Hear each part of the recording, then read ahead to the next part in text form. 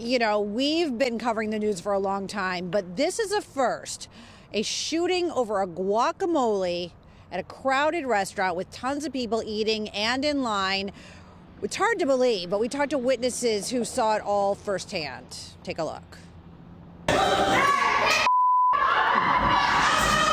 Chaos at Chipotle.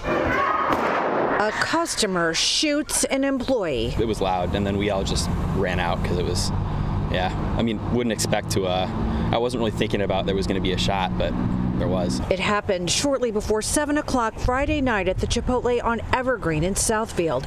Witnesses say it all started out as an argument over food.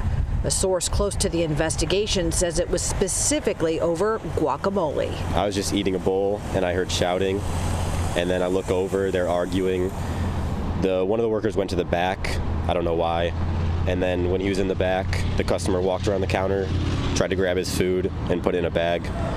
And then the employee came back and they started fighting, and then we heard a gunshot and just ran out as quick as we could. The employee, a 21-year-old man, shot in the leg but expected to survive. Meanwhile, the suspect. He took his time getting out. He was probably 30 seconds after it. I was in my car and I saw him just walk out to his car, close the door and just drive off. Like he didn't speed off or anything. It was weird to see. Police arrested the 32-year-old man in a parking lot not far away. Customers who witnessed it all, not surprisingly, in shock. That's not something you would expect, like, ever. I wasn't really thinking. I was just trying to get out of there after I heard the shot because it got real all of a sudden. I still really have not processed it. It's going to take me a while for sure. It was very scary.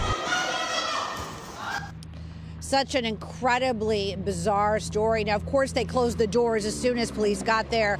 Once 911 was called, the scene was secured. But we talked to people who came to either pick up food that they'd ordered or just to place an order, and they were shocked as well to find out what had happened. Meanwhile, no word on whether or not the guy took his food on his way out. I'm sure more to come on this one.